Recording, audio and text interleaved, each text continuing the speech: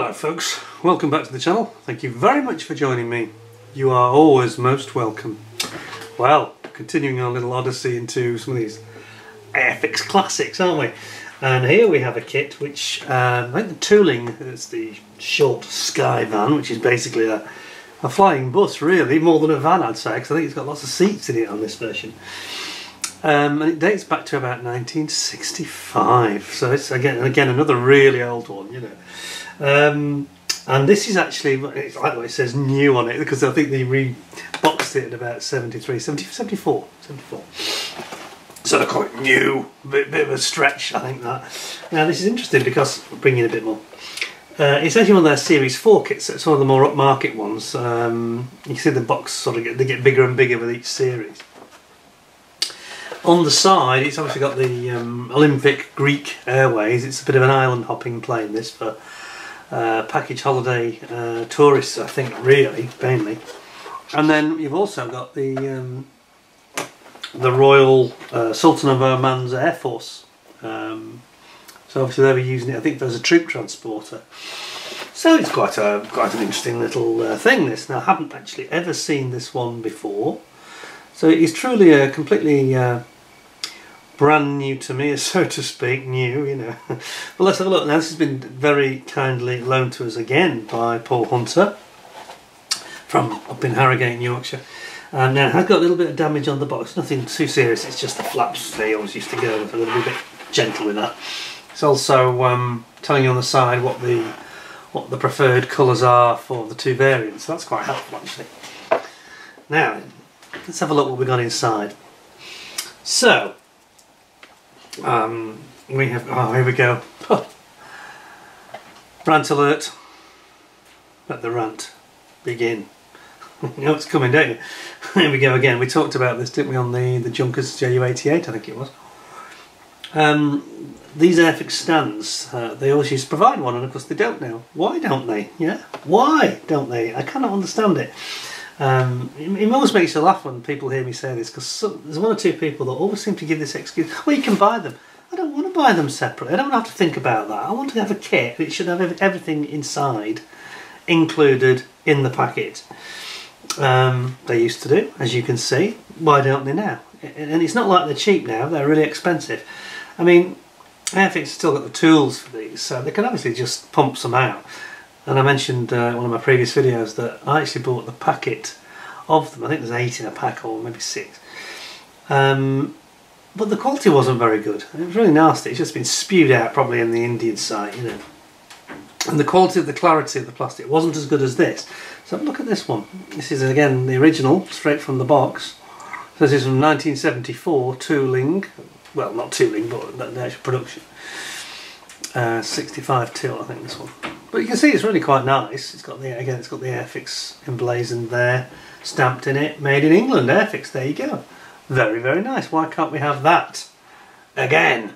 I don't think we're asking very, very much. I know the diorama thing, perhaps that's a bit more complicated, only in as much as when they are having to originally tool the kit, they need to have that concept included. But they don't have to do this because they've already got the tool separately, so there's no excuse, they just can't be bothered. Anyway, rant over. We'll move on. Let's have a look here. So we've got some decals, which seem to be in a separate bag. Oh, it says sold in aid of the Mosquito Aircraft Museum at St Albans in Hertfordshire. Now I've been to this museum where it's at the old de Havilland plant, and I have to tell you that that is a very good museum, well worth a visit. So I don't know whether that's whether Paul did this or whether he got the kit with this in it already, but it looks like somebody has actually bought some, well I was going to say aftermarket, but well, they don't say Airfix on them, do they, interestingly, so maybe it is aftermarket. I'd also say it's kind of after their best because they've gone a bit yellow, as you can see. Yeah, I'm not sure these are in the finest fettle really. They probably still work, but they're just going to look a bit yellow, especially on a white aircraft, so I think you'd probably need to source some new ones if we're being honest. In this era, it doesn't matter whether it's Matchbox or Airfix, you know, late 60s, early 70s, they don't last 50 years, they're not going to, are they, I suppose. It's the weakest link in the chain in the box. Really, I think the decals. So anyway, it's quite a collectible thing. You've got those original ones there, I think. So we'll put those aside and we'll have a look at something Airfix usually do very well, and that's the instructions. Now then, it's time for me to have a read. That's quite a lot of it as well. My goodness, it's printed very small, mind you. I might have to excuse me a second. I might need further assistance on this one. Change of glasses to modelling glasses. There we go. You ready? Right, 1/72 scale short Skyvan. Story of the short Skyvan light transport to date is one of reliability, ruggedness and steady sails. Now it says to date, they're talking up to 74. A total of 105 Skyvans, both military and civil, have been sold by April 1974 to more than 35 operators, and the type seems assured of further orders in the future. Designed to meet the needs of expanding short-range commuter market by providing short takeoff and landing performance combined with airline standard accommodation, the prototype Skyvan made its first flight on the 17th of Jan 1963.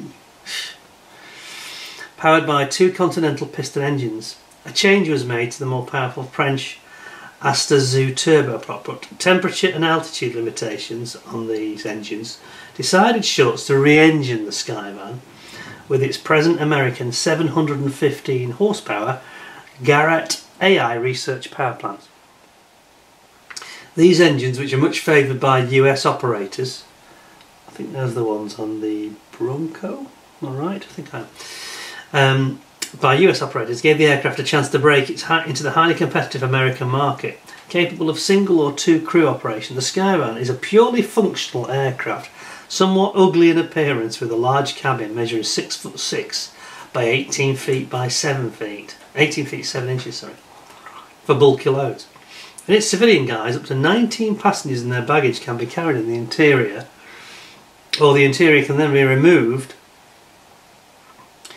Removed, giving a large cargo area for freight. This is very, very small writing, it's quite tough to follow. Olympic Airways, whose attractive markings are provided in the kit, fly 2 of these Skyvans on tourist services to and from the Greek islands. A development of the basic aircraft called the Skyliner incorporates. Called the military Skyliner.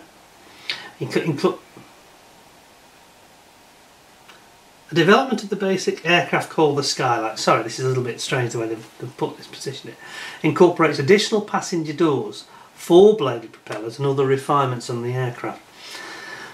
The military Skyvan 3M, with its large rear cargo door and ability to carry up to 22 troops or 5,000 pounds of freight, has found a ready market with the armed forces around the world, including Austria, Argentina, Ghana, Singapore, Nepal and Ecuador. However, it is in the hot, barren wastes of Arabia that the Skyvan has its more punishing experiences to date, with the British-run Sultan of Oman's Air Force. In temperatures of 125 Fahrenheit, what's that, 45 C? 50 degrees C, so it's thereabouts, isn't it? And flying from short, rough, 350-yard strips, Skyvans have averaged 2,000 sorties per month, more than any other aircraft in the Sultan of Oman's Air Force, carrying loads varying from goats to sheep, or medical supplies, or long wheelbase Land Rovers. A total of 16 of these 5-ton budgies, as the type is affectionately known, will eventually operate with the force, and the markings provided are for 2 of these machines. It has a maximum cruising speed at 10,000 feet of 201 miles per hour. It's not bad. And a range with a 4,000 pound payload of 306 miles. Wow! Airfix would like to acknowledge the kind assistance of Short Brothers and Harland Limited and the commanding officer of the Sultan of Oman's Air Force and Olympic Airways during the preparation of this kit. What a good, that's a really good background. I think that's excellent. And he mentions also the dimensions of the height and everything, height length. Well, here's another lesson for our friends today. I can go back to my normal glasses, I think now. A lesson for our friends today, especially in the Far East, who don't seem to be able to produce or be bothered to produce any background.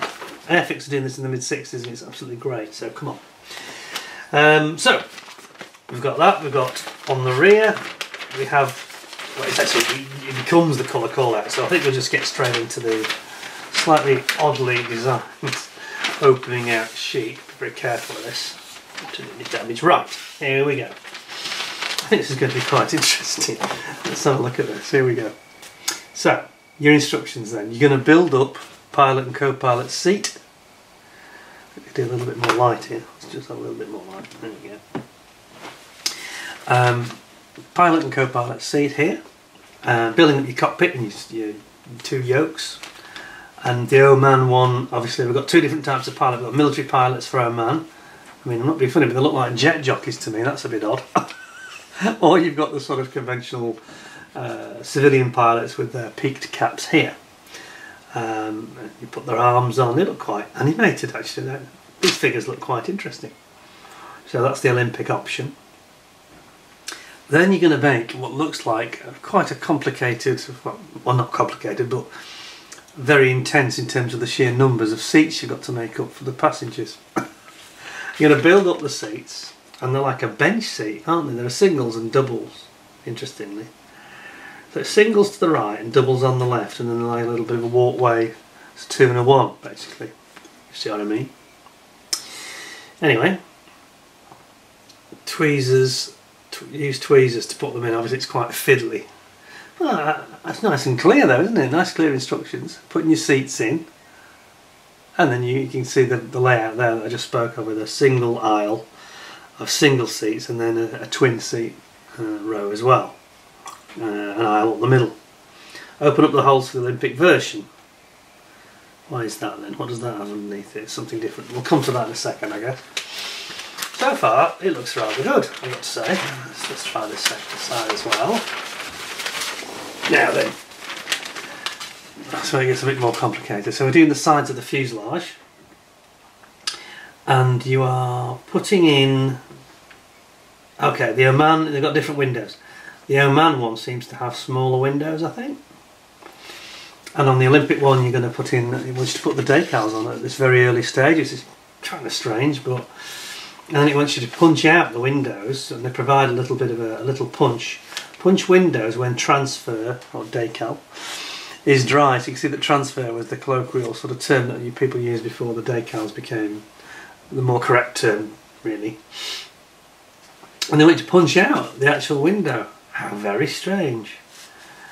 How very strange. Punch windows when transfers are dry.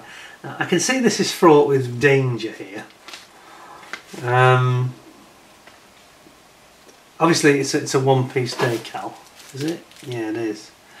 And you're going to have to punch them out. Now there's a real risk, isn't there, of these tearing, and that's not a very neat solution. That's a very 1960s thing. I've never seen that before. Over here you then put in, open up the holes for the Oman version.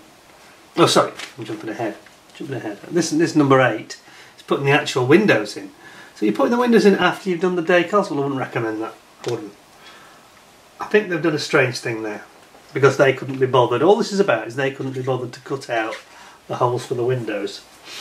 That's going to be fun, isn't it? I don't think so. Anyway, don't be too critical. It's interesting, but I think it's going to be very faffy and fiddly, this. I guess if you've got a really... I just think it's going to be dangerous. I just think you're going to end up with those decals getting ripped and feathered edges and looking really bad. But anyway, there we go.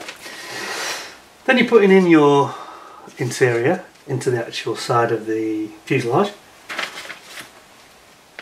Looks like they kind of interlock, which is quite good. That could be quite a positive thing. And then it says open up holes for the Oman version, which I presume is going to have some sort of maybe some stores or something on it. So it's now a top, and you put in the side on, and then you put in the roof on, in effect. Then you put the other side on. It's a very strange order it's going in, I have to say. Add weight here. It doesn't tell you how much weight. I suppose we have to guess. I don't know what. I don't really understand why they can't put a figure on it. That's not very helpful, but anyway. Then we have page 3. No, not like in a tabloid newspaper, I'm afraid. Now then, here we've got the nose going on and the undercarriage right at the front, and the nose wheel is right on the nose, and it's really close to the front plane. And then we're going to build up our wings basically, which come with both flaps and elevators. So that, again, this is quite nice. This reminds me of the Junkers that we noticed had elevators and things on it, didn't it? And ailerons. Got ailerons here and flaps. And yeah, there's quite a lot of detail actually. There's quite a lot of detail. So it's... what's it trying to say here? Oh, it's showing you from two angles. That's beneath it. It's not very clear. That's above, that's beneath. Okay. I mean, the diagrams are clear. It's just a little bit confusing the way you're going about the presentation, I think. But anyway, it's not. I've seen worse. Anyway, then you're building up your engine nacelles here, and you've got your propellers and your spinners. Putting those in. Obviously, this is these American engines that we talked about. They're going on, and then ultimately you're going to attach those, of course, here to the wing. You've got your main big wing struts, and they are huge struts on this plane. And then you've got this teensy weensy elevators that go on the back, which are, yeah, strangely small, it has to be said, the way they look. Almost out of proportion. And then finally you're going to do your rear end. This instruction leaflet, isn't it? Very neat layout. It's a bit matchbox-like, if anything. And here we are. We've got the rudders that are going to go on, the vertical stabilisers and rudders. And then you've got a couple of aerials to go on the top here. Did you see the? Did you see some cockpit clear part? Oh yeah, sorry, I missed that. There, yeah. There's the cockpit windscreen there. Part 1, 3, 4. And then it's even showing you. Look in the instructions. It shows you the Airfix stand. Oh, those were the days, weren't they? Isn't that fantastic? Where to put it? Obviously, you've got to open up the hole for that as well. And then you've just got a couple of aerials under these are aerials that are under the underside of the aircraft. And then last but not least, we have got the colour coordinates. And we have got here the two choices. So you've got your Olympic Airways holiday ship in conjunction with the box artwork. Or you've got the Sultan of Oman with his camouflage desert style. It's kind of a green and brown, isn't it? I think. Well, olive drab and light brown. And there you have it. So, I have to say I quite like the instruction, apart from one or two small things that looked a bit confusing. Overall, very clear and very good. Great instructions, lots of detail about the aircraft. Yeah, just don't like this opening out system, it's a bit weird. I'd rather have it vertical, I think, more like an A4 style. So, let's have a look at the plastic. And here it is. Typical Airfix box. You can see in my Matchbox, many Matchbox videos I've done, when I complain about the 70s Airfix presentation of the box. Not the box art, which was usually brilliant with Roy Cross, another Roy. Nothing wrong with that, it was just the rest of the box that was let it down rather badly. You can see what I mean here. It's just a box, there's no added value in it, there's no added information on it. It's just the basic, crude bit of cardboard box really, which is kind of, yes, it's adequate, but Matchbox came out and with their razzmatazz boxes with paint guides on it, parts, small parts painting guides, colour call-outs, adverts for their other products, etc, etc. So it was just a lot more glamorous really. Certainly visually much more stimulating. And then you had the Roy Oxley artwork. Now then, should I open it? I think the instructions are that that's okay. It's not going to be a wing that wings that's going to shoot up to £300 in value, I don't think so anyway. I hope not, because he'll sue me. Let's get the wraith sword out and give it a cut very gently. Do it as gently as we can. It says. There we go. This is only one bag, so it's not quite as critical, is it? Different parts off the sprue. Now then, let's bring you in. You can have a good old nosy at this. First of all, these windows we talked about, which look a bit infamous, and I have to tell you, But they're not that great. They've got like bullseyes right in the middle in terms of the sink mark. Can you see that? Yeah, they got like sink mark right in the centre. Don't think that's intended. They've all got it as well, look. Ooh. And this is where, you know, again, my complaints about Airfix, that the moulding wasn't always that brilliant. I mean, it's nice and crisp and bright, but optically it's not too nice either. See if I can get this into better focus for you. And there's a lot of sort of crazing. Can you see that? It's a bit rudimentary, I think is probably the best expression to use. But it's okay, I suppose, for its time and everything. Joining the Airfix Modelers Club? Oh, okay. And now we have the thing I do get, you know, I get onto Airfix and I get a bit grumpy and a bit down about it because the sprues that they had, again, compared to the Matchbox that I was very happy with, you know, we get these very sort of wobbly sprue without a proper frame around it, and this is why things wobble around, they fall off. You know, this is 1974, this is a year after Matchbox came on the market, so there's kind of no excuse, although they did originally till it in 65, granted, and I think it shows. I suppose there is an excuse, you know, give them the due. It's very flashy. I mean, I've seen worse. I don't think it's quite as bad as the Junkers was, but it's a bit, yeah. There's quite a few sink marks here and there as well appearing. But the surface detail's nice. Give credit where it's due. Not be too negative. Look at the surface detail. We've got raised rivets here that have done very, very nicely. Those are really rather super. Feels really good. That's nice. And you've got these raised sort of fins built into the rudders there, like fluted effect. It's not too bad. It's not too bad. Then we're going to get into. Oh, in fact, it's. Oh, hang on a second. No, there's a problem. The problem is I've just seen the date. It's got the date stamped on it, and it's actually got, look. They must have retooled it because it says 1975.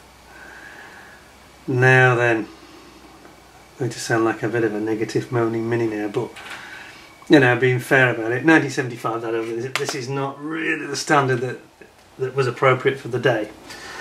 1965, yeah, okay. 1975, no, it's not so good, is it? Anyway, we'll you know, let's plough on and look at the parts, because it's an interesting aeroplane, that's for sure. Let's have a look at what we've actually got then. Again, it's got this strange leaves, you know, there's no thought gone into this sprue design whatsoever in terms of the way they put it together, is there? I mean, look at this. It's quite poor, really. But the part moulding isn't too bad. Let's have a look at this now. So you've got the, is that the roof or is it the floor? It's the roof. This is the roof here, the top of the plane. And actually, the detail is very, very good. Now, this is why people like Airfix. You know, there's a generation of people who say to me, Airfix were more detailed and they didn't have these huge trenchy panel lines, and the finesse was greater. And they're kind of right, you know. I can see where they're coming from. You can see it here. Look at this on the side panel. There's some really sharp detail there. Excuse me. See that? You've got these raised rivets all over the place. They've actually moulded that rather well, in all fairness. And again, the panel sections on this roof, that's been done well as well. It's good, it's very good. And you've got these parts of the, I think it's the ailerons. You start the ailerons. Props don't look too special, but there we go, can't have everything. Then we've got another sprue with these other parts of the wing. Again, it's a bit flashy. You can see here there's quite a few areas where you've got flash appearing, but the fine detail is there. You've got some really good panel detail. It does represent the finer surface details much better than a Matchbox. And this is the difference, isn't it, I guess? couldn't win, could you? You either got a Matchbox kit which went together like a dream, which gave you a real buzz when you bought it, and then as you're coming toward the end of it, you're probably thinking it's not got the detail I would hoped. The panel lines are a bit wide, like a ploughed field, you might say, a bit trench-like. On these, it's the opposite. These have got beautiful fine detail, but they're a battle to get them to go together. Now I haven't made this particular one, so I'm kind of generalising here. But yeah, you know, oh, one just fell off. I didn't do that. It literally just fell off of its own accord. That's the seat. Sorry, Paul. That's one of the seats. Let's have a look at that in a bit more detail. Many of these dual couch seats. Very well, am I? Dual couch seat design, which is pretty small, as you can see. Lots of those. Be careful, no more drop off. Quite a lot of small parts. And then we've got some of the interior details, and we've got all these flaps as well. Various flaps here. And again, this theme is repeated where we've got lovely detail on these. Rivets are very fine. Excellent, accurate riveting detail on the both the inner hold and here on the floor outside, the underside. Quite nice. And you've even got two spinners here, which I must admit look rather well done. Look at this. That's a lot better than the previous kit we saw from Airfix from this era, wasn't it? That had the very flashy. I mean, there is a bit of flash on them, but not like the one we saw last week, the Junkers 88, because that was really bad. So that's quite decent. We've got another loose part here. We've got Mr. Pilot. Can we get him in the frame? See, they always do these kits in white as well, which is the worst colour to try and show you anything. The camera hates it. It doesn't pick up well on white. Oh, there we go. We've got it. Not too bad. Actually, to be honest, the figure is quite nice. It's actually quite a decent figure. So get him in that frame a bit better. Struggling with our lens. Come on, you can. Yeah, it's actually quite a nicely detailed figure. That is. Yeah, I won't persevere with that too long. And then you've got your Skyvan, the side panels, and again we've got some lovely detail on these side panels. Look at the raised rivets here. So the fine stuff, you could argue that Airfix are getting the. I've said this once before actually. They're getting the really difficult stuff excellent, and the really simple stuff they're making a complete mess of it. And this is, I say, you know, Matchbox were doing the simple stuff really well, and the complicated things, the fine detail, they didn't focus on that quite so much. I noticed that you've got your Omani military pilots here. Look like they're about to go off in a jet fighter, to be honest. Let's have a look at these two. Can you see that?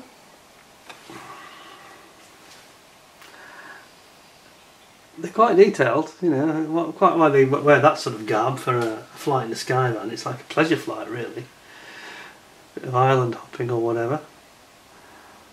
But these guys obviously are on the manoeuvres in the desert. So you got that sprue, and you got the exact opposite, so pretty much a duplication on this side, which is the port side. And again, you've got lots of lovely detail, you know. Look at those rivets. The riveting is fantastic. It's really fine. So much super detail. It's good. It's very good. Well, I'm not sure what to make of it. Got one or two bits again that's off the sprue. It's the nacelle for the engine intake. I feel a bit torn because on one level it's way better than I expected, and on another level it's worse than I expected. I think in the interest of balance, I should probably give it an 8. Again, it seems to be coming out at 8. The windows are very poor. I think that I'm not sure what the fit's like, so I'm not trying to build it, but there's a lot of cleaning-up going to be needed on quite a few of the parts. Not all of them, but quite a few are going to need cleaning up big time. but we have seen worse, so it's slightly better in some respects, but I'm just surprised it's a 75. So this is the same tranche of kits as the MRCA, what became the Tornado, the multi-role combat aircraft. That was about the same 74, 75. And in a same size box, Series 4 like this. So I think that was slightly better than this, in fairness. But it's quite a nice kit, and it's got some things going for it. You know, the detail.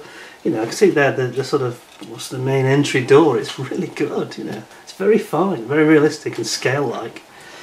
So I think 8 out of 10 is probably fair. I hope you agree. Hope you'll give me 10 out of 10 with a thumbs up, and or at least maximum score you can. I hope you find it interesting. It's certainly nice to see these earlier kits. Not one I've seen before, got to be honest. I think with a bit of effort that'll make up into a really nice kit. I just wish it was cleaner. I wish that the clear parts were a bit better. I think they let the side down just a little bit because they are got bullseyes in the middle sink mark, and that shouldn't be there. You know, that's just not right. It's just bad manufacturing, I'm afraid. So it loses a point for that. It loses a point for the flash. And that's how you get to 8. I mean, the instructions are great. You've got a stand. So I think 8 is fine. I think it's fair. That's where I'm at. So, thank you very much for joining us. I know that a lot of you keep looking over my shoulder. You know, admit it, you are. Behind me there's a few even more interesting things coming up in the not too distant future.